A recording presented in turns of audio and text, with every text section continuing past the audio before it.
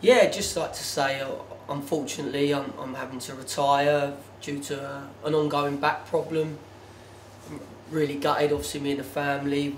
We've spoken about it a lot over the last few weeks, and although I was still managing to play, it was causing me a lot of grief, and we made the decision that we're going to retire, and just really pleased that I loved every minute of my career, and although the results haven't been going too well this season, in my last season, I feel like we've really kicked on the last few weeks, and there's some real positives around the place. And obviously with the new manager coming in, I think he's been brilliant, and I'd love to have stayed to help him rebuild, and the real positive stuff's coming back at Billericay, and I'm gutted I won't be there, but hopefully with a few results that'll all be sorted. But with my career, I just loved every minute, and I'm going out happy still. I'd like to have finished the rest of the season, but I'm really pleased of how I'm going to leave it.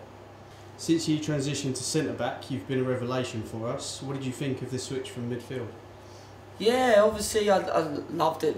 At the end of your career, you just want to you have success, and obviously, unfortunately, with the results on the pitch, it's not been ideal. But the last few weeks has been a massive improvement from everyone, and I've done my stint as centre back, and I've done it loads of times in my career. So, as I say, it's been a great career. I loved every minute, and I'm pleased to be finishing the way I am.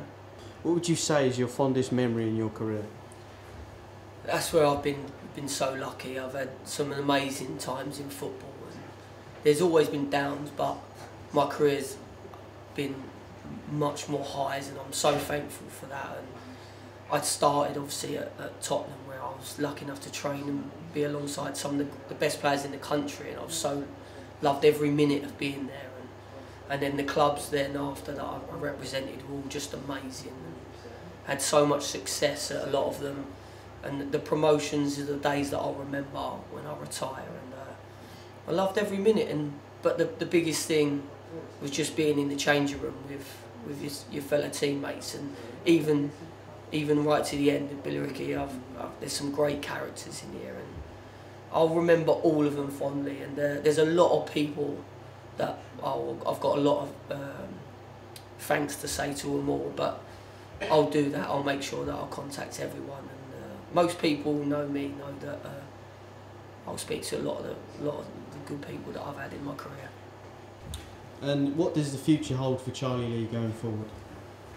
The future, there's nothing in the pipeline, unfortunately, but I loved every minute, and I'm ready for the next step. Whatever it is, I'll give it my all, and I'll still be playing sport the best I can.